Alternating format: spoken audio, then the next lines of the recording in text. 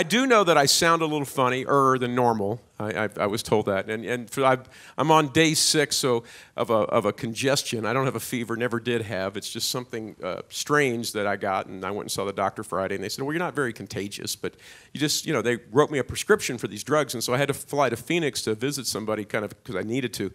And even though I wasn't feeling well, but I checked it all out with them, they were fine. But I had this vision that when I was at the airport, they were going to have me open my carry-on bag. And in the top of the carry-on bag, there was a sack full of 8 prescription medication bottles. And I was going to say, excuse me, those are all mine, so I'm heavily medicated. I don't think I've ever had that many prescriptions in my name, that many different prescriptions in my entire life. I remember just looking at it going, boy, something's changed. At 61, it's different than 21. Can I get an amen? Amen. So things are different. But today, I'm excited to share with you, and I'm excited to share with you a message that the Holy Spirit gave me while I was, down in Phoenix. And the title of it is this. It's Ask Him, God, to Show Them. And who is the them? The them is the people that we encounter. And it's from the Gospel of John, and it's from the 14th chapter. And so if you would, open up your Bibles or your phones or however, and go to John 14:4. And in John, that whole section of 14, 15, 16, it's a long recording of Jesus' sermons to his disciples at the end of his life. And it is a transference. It is a preparation of them for the next phase of the relationship they're going to have with Christ and with God the Father. And what Christ is doing is he's moving them from seeing themselves as companions to co-laborers. All right? Say the word companion. Nothing wrong with being a companion. I love the old hymn. What a friend we have in Jesus. You guys know that? It's a great hymn. But the truth is, he doesn't want us just to be friends. He wants us to be co-laborers. And in order to do that, there has to be a shift in how we see ourselves and how we see the relationship we have with God. And so with that kind of setting up this passage, I want to start in John 14:4. And Jesus says this. He says, and you know to where I'm going. It's a positive affirmation. And he's talking about he's getting ready to die. And there on Thomas, popularly known as Doubting Thomas, pipes up and he says, no, we don't, Lord. Thomas says, we have no idea where you're going. And so how can we know the way? And it's a very human response. Jesus is talking about this, and Thomas goes, what are you talking about? We're here in Jerusalem, where we know that the people want to arrest you, but you act like, we have some prior knowledge. And so it's indicative of this change that has to happen in how we interpret the teachings of Christ. Because, if you interpret them on just a surface level, you end up struggling with some really deep spiritual truth. Things like, unless you eat my flesh and drink my blood, you have no part in me. Did that freak the disciples out? Of course it did. This is the same thing. There's a spiritual discernment that we all have to embrace if we want to step from just being companions to being co-laborers. It's a maturity thing that happens. And so, he goes on from there, okay? Because he's going to make it clear that where he is going is where he came from, which is he's going back to the Father. And so Jesus in verse 6 told him, he said, I am the way, the truth, and the life. No one can come to the Father except through me. And if you had really known me, you would know who my Father is. From now on, you do know him and have seen him. Now again, think about it on the surface level. We've never seen your dad. Joseph's been dead by historical accounts for a long time.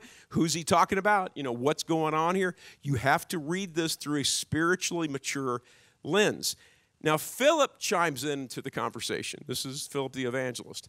And he gets it, okay, that Jesus is talking about God the Father. And he pipes in and he says this. He says, Lord, show us the Father, and we will be satisfied. Now, what is that all about? Well, I'll tell you what I think it is. It's just my opinion. I think it fits the text. What Phillips is he's clued in that Jesus is going back to the Father. But what he says is they don't have to really go with Christ. You don't really have to take us with you. If you could just kind of introduce Father God to us, we'd be good with that. Could we just kind of have a theophany the way that Abraham did and Isaac and Jacob, or maybe Moses up on Mount Sinai? Do we have to? I don't know, because what you're talking about is a step beyond.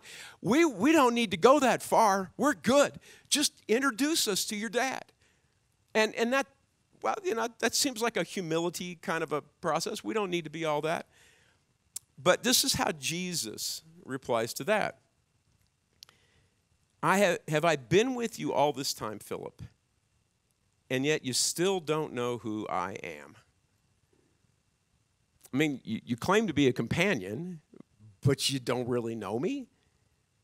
Interesting. Anyone who has seen me has seen the Father. And so, why are you asking me to show him to you? Don't you believe that I am in the Father and the Father is in me? Now, this is part of the origin of the Trinitarian doctrine, God the Father, God the Son, God the Spirit. I don't want to get into that. We are Orthodox and are Trinitarian, but I want to repeat this. Don't you believe that I am in the Father and the Father is in me? The words I speak are not my own, but the Father, this is what I wanted to highlight. The Father who lives in me does his work through me. Okay? Just believe that I am in the Father and the Father is in me, or at least believe because of the work you have seen me do. The Father who lives in me does his work through me. There's an implication in this, that the reason you've seen the Father is you've seen the Father's work being accomplished in my life. And that's what, I'm showing you God by allowing God to use my life. Okay? And by yielding to the leading of the Holy Spirit and yielding to the will of the Father. It's that surrender that you sang about, Bree. That song fits very well into the context of this whole passage that we're talking about. And Jesus takes it another step, though. And he tells him this. I tell you the truth, anyone who believes in me will do the same works I have done. Now, again, put that together with the rest. Anyone who believes in me, who believes that I'm from the Father, anyone who believes that I'm Christ the Lord, is going to allow God to accomplish his will through their life. If they really understand who Christ is. And even greater works, because I'm going to be with the Father. You can ask for anything in my name, and I will do it. So the Son, S-O-N, can bring glory to the Father. Yes, ask me for anything in my name, and I will do it. That is an amazing promise. I mean, when you pull back from it and say the creator of heaven and earth became God incarnate, you have Christ, the Lord, has just extended to you an invitation to ask him for anything and he will do it. But what does it mean to us in the context, I believe, of what he's talking about, which is moving from being a companion to a co-laborer? How does a co-laborer, how would a co-laborer with Christ ask God for things? Or what would they ask God for things? Or what things would they ask for? Well, most people, let me just say this. Most people will never have a Damascus Road theophany with Christ the way that Paul did. You know the story of the road to Damascus, and he bright light, and and it says, Paul, why do you kick against the goads? That whole story. It's an amazing example. And Paul, who are you, Lord? I don't know who you are. And he said, I'm Christ Jesus, whom you've been persecuting. That's an unusual account. Very few people in their life will have that invitation to have that kind of an encounter with God. What they will have are encounters with people like us. People who believe that Jesus is Lord. Okay, that's the encounter most of the unsaved world will have. And the question that I would ask us as we make that journey from companion to co-laborer is, in those encounters, what or who will they see. Jesus said, if you've seen me, you've seen the Father. Because the Father accomplishes his will through my life, through my works. If we believe that God is working his will through us, they will not just see us. They will see Jesus and the Father through us, through the works they see us do. And with that understanding, let's consider what Jesus is inviting us to do when he says, you will ask me for anything in my name, I will do it. Again, ask him to do what? To reveal himself through our lives. Would you reveal Christ in me, the hope of glory, to the people that I interact with? And I always have this weird feeling sometimes of did I say the right thing or do the right thing when I have a conversation with somebody, whether it's waiting in the airport line or what else.